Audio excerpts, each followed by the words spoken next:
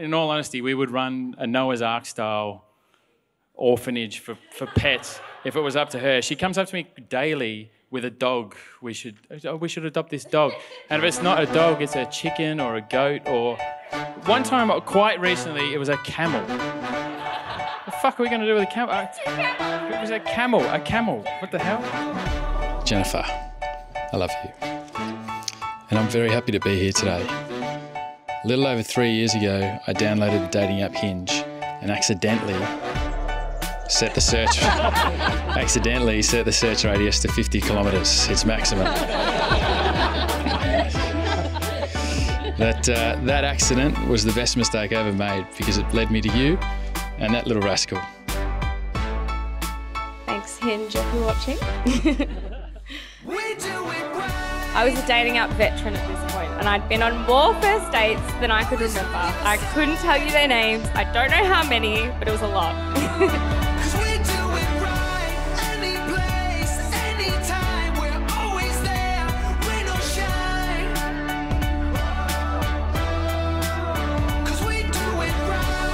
I swiped right, despite my concerns about the peach emoji you had over your bum in your Hinge picture.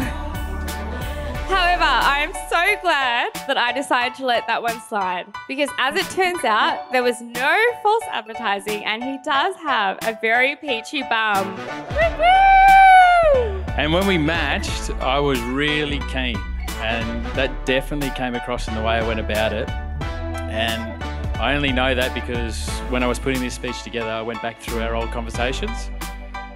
So here it is. So, and this is unfortunate for me because it really just doesn't paint me in a great light. So I told Jen I was off to the comedy festival and asked what she was up to over the weekend. Jen, of course, in her own words, veteran-like dating app history, she played it cool and didn't respond until the next day.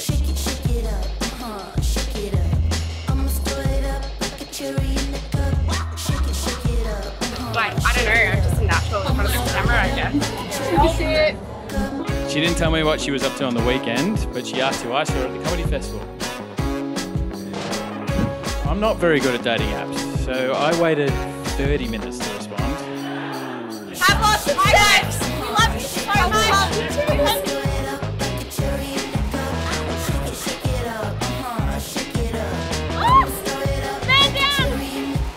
I responded and I said I saw James Acaster, but I was sitting next to someone with an annoying laugh.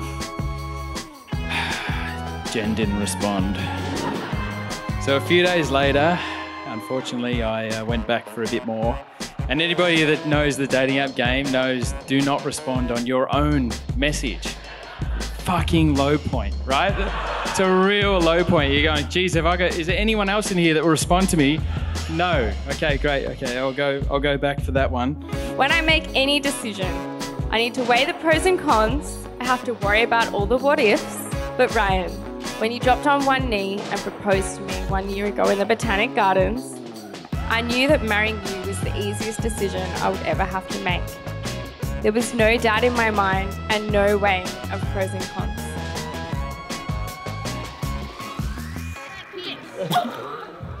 Hang on, no. I hope you got that on camera. Jen is a very, very intelligent, like craps all over me. She's very funny. I crap all over her on that one. I'm seeing you operate. I'm seeing you seeing me too. That wasn't in there. I just came up with that. Proof's in the pudding. We can meet up anywhere you choose. Anytime we can interact. I'll be down with that to connect to you. Marrying into our family, especially Ryan. Ron, what do you love most about me? I love everything about Jen.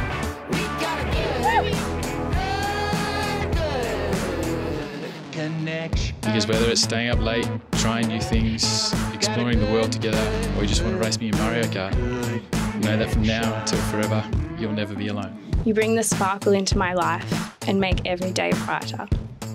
If home can be a person, that person is you. Plus Smiley, obviously.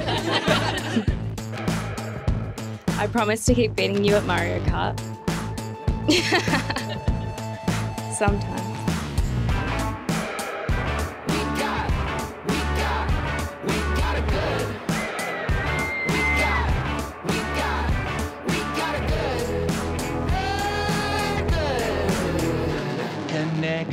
To keep admiring the little snorts of laughter you do when you're listening to 8 out of 10 Cats and Hamish and Andy in your headphones.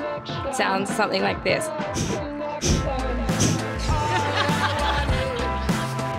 I will love you deeply and fiercely up until my last breath and beyond, if I can. Let's get married! Woo!